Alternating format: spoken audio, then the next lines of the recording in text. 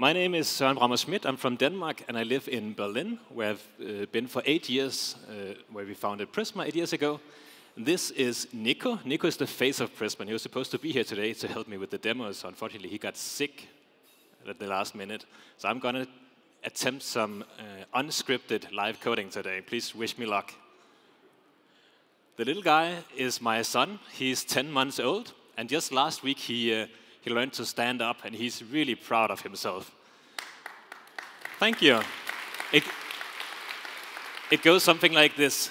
He's concentrating, really trying hard, and then a big smile, and he claps for himself. I think that's awesome, and as software developers, I think we can learn something from that attitude. So what is local first, and why are we talking about it? I think a good place to start is to look at some apps that are built this way, apps that most of you are familiar with. The first one is Linear. Linear is a project management tool. Some of you probably use it. And this came out like 6, 8 years ago, and it is just way better than all the other tools. And why is it better? It's better because it's fast. It's because all of your data is local. You don't need to wait for a round trip to the server to get an authoritative result before you can click the checkbox. It's fast. It feels good. All of Apple's apps, most of Apple's apps are built this way. Of course, Apple is famous for caring about user privacy, so they do end-to-end encryption. They also have some apps that are not built this way, so if you use Apple Music, you know what that's like. It sucks. Figma is another really good example. It's an app that is obviously based around the document model. You load up Figma, it's on the web, but then you have this big progress bar. It is loading your document. But then when that is done, then everything is fast because your document editing is happening locally in the app. So the main thing about these apps is that they're all built in a different way.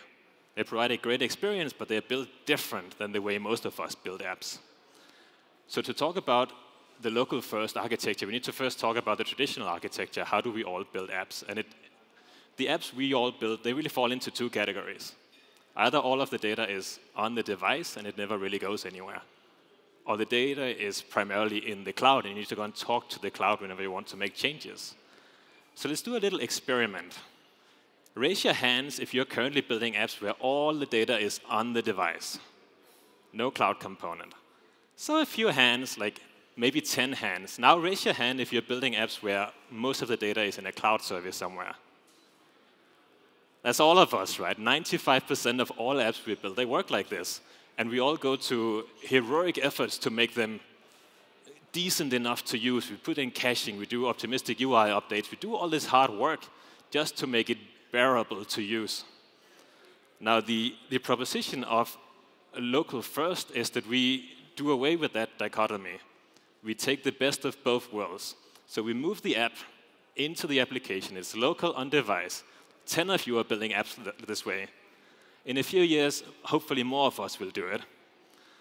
And then we introduce a thing that sits on the side, a sync system that makes sure that the data on your local device is being synchronized up to the sync system and to the centralized database. And that way you can have multiple devices you can sync between, you can collaborate with other users, you have backup. So a saying in the local first movement is that the cloud should be a way to enhance your application, not its absolute foundation. And I love this. So why local first? When we think about ways we can build our applications, there are always 2 perspectives. There's the perspective of the user, and there's the perspective of us, the developers. What is it like to build applications this way? And for the users, it's really clear. We just want to build great apps. Most of the apps out there in the App Store, apps that you're all building, they're not great. They're okay, but they're not great to use. So that's what we want to change. But we developers, we all know this, we're lazy, and that's a good thing. That's how we are advancing this data for industry. We build abstractions, we hide complexity. So that's what's really exciting for me about this local first idea. We can have a better way, a faster way, an easier way to build applications that also deliver a much better user experience.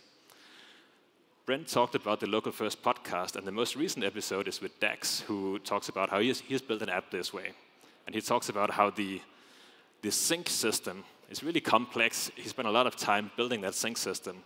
But then the benefit is that the other developers on the team, they have a much simpler system to work in. So when they're building new features, new functionality, They just have to worry about data on the local app. They don't have to worry about networks and latency and all that kind of stuff, because the sync system handles that. So that's the promise. If you go and look at some of the tech talks from Linear, they talk about the same kind of thing. They spend a lot of effort building this complex sync system.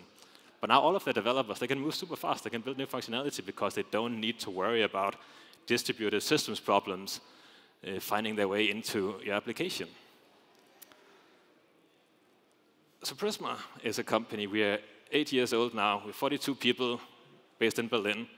And we've built what I think is the best ORM for TypeScript, for JavaScript, for the server. And when you use Prisma to work with data in a database, there are 3 main workflows. One is data modeling. You have data, it has a shape. That's what we call data modeling. You need to be able to change the shape of that data without causing problems. That's called data migrations. And then you need to be able to query that data and update the data. Those are the 3 main workflows that Prisma support. And throughout those last 8 years, we have now managed to become the most popular ORM in the JavaScript TypeScript ecosystem. 5 years ago, we got this question. Is or will React Native be supported? This was a hard one because yes, we want to support React Native, of course. But we also know that native apps and servers, they're just different environments. When you're building a server, a website, or a REST API, you get a request, you do some database queries, you send a response, and then you blow it all up. It's stateless. You don't keep state around, and apps are really different. When a user interacts with your app, there's some state that are at a certain place in the app. They don't want your app to just restart whenever they click a button. That would be ridiculous. So on the back end, we have the benefit of just delegating all of that complexity to the front-end developers. On the web, the front-end developers are doing the hard work. Back-end development is easy. For mobile development, well, you need to do both, so that's kind of complicated. And that's why it took us 5 years to get to this point where we now have Prisma for React Native and Expo. So today, I'm really happy to announce that Prisma is available for Prisma and for Expo and for React Native.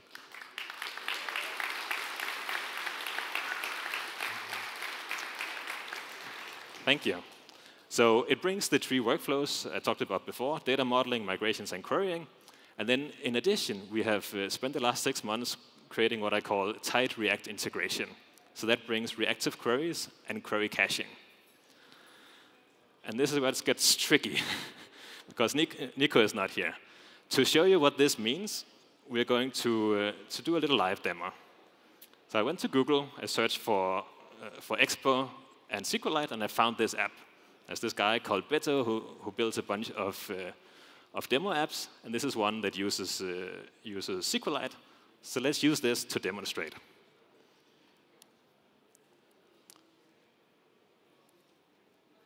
I have the app running here, and it's a pretty simple app. It's called Budget Buddy, and it's a personal finance app. You can add new entries at the top. There's a summary of what has happened in the current month. I haven't used it, so nothing is happening. And then at the bottom, there are a list of transactions. So the idea is whenever you buy something, whenever you earn money, you can put it in here, and you have a personal finance app. Let's go and convert this to use Prisma. This is the Prisma for React Native repository. You can see something was merged 17 hours ago. It's still fresh. So this is what you need to do. We need to install Prisma. I've done this already because conference Wi-Fi. Here, instruction for setting it up in a bare React Native project. And if you're using Expo, well, then you can just install the Prisma plugin. Now, let's go have a look at how Prisma works. So this is an existing application that has a database, but there's no Prisma. So we will initialize Prisma.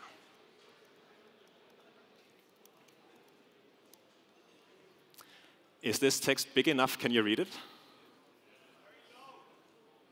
It's very low as you put it higher on the screen. That'll be OK. So now Prisma has initialized. We can go in VS Code and see what that means. There's a new folder called Prisma with a Prisma schema. Is this big enough? A little bigger. So the schema is where you configure Prisma and where you do your data modeling. By default, we suggest that you will use Postgres because that's what everybody is using on the server. But we are on a client, so we don't want Postgres. We want SQLite. And we have auto-completion for this. Then you need to point to the database. And this app comes with a database because it's an existing application. It's over here, app.db. We can take a look. There are two tables, categories and transactions.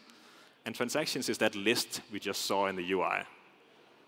So we'll go and reference.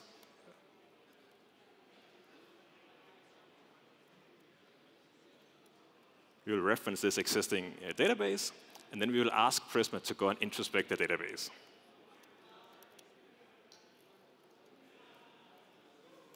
So what Prisma does now is it goes and reads everything from the database. It comes back and it says, OK, there were two models. I wrote them into your Prisma schema. So back in the schema, we can see two models, categories, and transactions, just as we saw in the database. And Prisma was not smart enough to realize that there's a relationship between those two tables. So a transaction can have a single category, and a category has a list of transactions. That makes sense.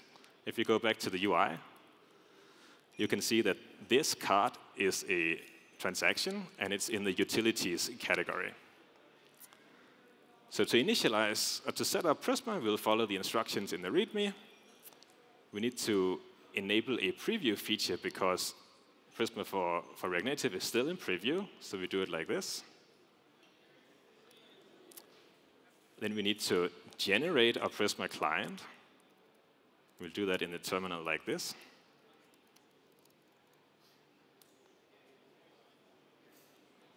So now Prisma has generated a fully type-safe client for our database. And the last step we need to do is configure Prisma to work with reactive queries. We need to do this once in a central place in our application. So let's create a new file that we can call db.ts. So what's happening in here is that we are initializing Prisma client that is generated based on our database, and then we are extending it with the reactive hooks extension. That's what is going to provide the reactivity that I want to demo. And this component here is called the transaction list component. So let's go and have a look at it. This is the transaction list component. There's a bunch of imports at the top.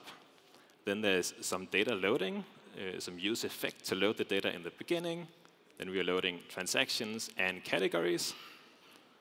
And then down here, we are using it in the UI. It's simple enough. One thing to note is in this delete transaction function, after deleting the transaction, we are also calling get data again to refresh the UI. So that's some manual reactivity we are doing here. We're also manually using useState twice to store categories in our transactions. And some of you are probably thinking of better ways to do this, but this is what this demo app does. Now let's convert this to using Prisma and see how much simpler it can be. So let's say this is old stuff. We'll keep this around for reference. And then let's load some transactions. And I don't know if I should be using const anymore, if it's let now. It's so confusing. But we're just going to go with this. First, we need to import our extended client, I think it was called. Extended client, right?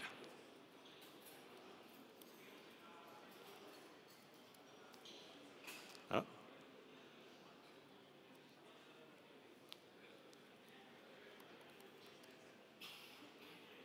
From DB. OK. Then we have our extended client. And because this is Prisma, it's generated based on our database. It's fully type safe. So what do we have here? We have some functions for working with the database. But most importantly for us, we have categories and transactions. So let's go to transactions. And what are we trying to do? We're trying to load all of the transactions. So we want a list of transactions. And that means we can use the find many. And find many is the traditional Prisma query method. If you've used Prisma before, you know this will return a promise that will eventually resolve to the data from the database. But because this is an app, we want to have a different kind of reactivity. So we have introduced use find many, which does not return a promise. Instead, it works with the React hooks ecosystem to update the data whenever the data in the database changes. So we can use it like this. We want to select all from transactions, order by date, descending. OK, so let's order. Auto completion is nice. By date, OK. And we wanted it to be descending. Perfect. Let's take a look at the type of this return value. You see, this is a type that matches what is in the database. We didn't have to manually type this. There's no way for this to get out of sync. It just works. So that takes care of this first part. We also want to load categories. And you see here they're loading them in 2 different queries. But if you remember back to the Prisma schema from just before, you saw that Prisma had already figured out that there's a relationship between those two. So instead of having a second query, we can use include to say, actually, when you're talking to the database, please also go and get the related category. So now the type of this returned value is still a list of transactions and a new categories field with that category. So that's really nice. With this, we can get rid of most of the old stuff. Let's delete the use state, loading the database. We don't need the use effect anymore. We don't need these SQL queries that are untyped and without the autocompletion. We can get rid of all of this. Thank you. If we go to the definition of use, find many, we can have a quick peek at how this works under the hood. So this is a Prisma client extension. This is what we ship with the library. And it is using use state and use effect under the hood to set up the reactivity automatically. So let's do the last change here and simplify delete transaction. Again, we use extended client. It's a transaction we want to delete. And we want to delete where, yes, where the ID matches. So this is it. Again, auto-completion and type safety. And because of the built-in reactivity, we don't need to go automatic or manually and refresh the data. Prisma takes care of that for you. So much simpler. Now we can go and make a small change in the view to sync all of this up. So here we did this. We're doing the mapping, of course, but we had to do this manual work to link the category and the transaction together based on the ID. We no longer need to do this because the category is just embedded in the transaction. So we can go down here. The category is actually in the transaction in the category field. Oh, and I think I called this transactions too. Now everything is good. You see the transaction list item is still manually typed, so they don't quite match up, but we're not going to fix that now. Leave that for later.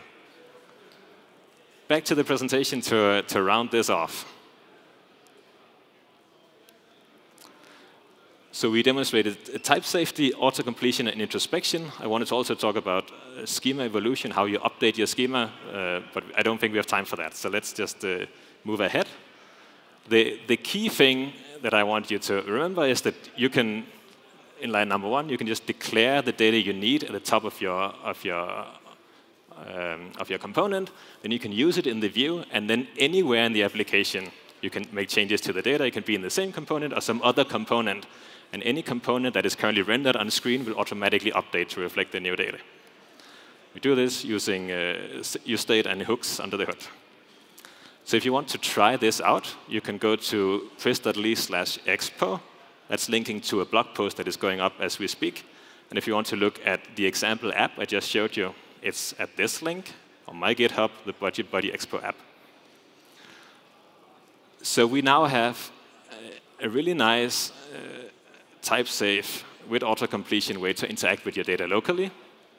We have a way to automatically update the UI when the data changes. And the missing piece is this. We want seamless data sync. We want to sync with the cloud and with other devices and people we are collaborating with.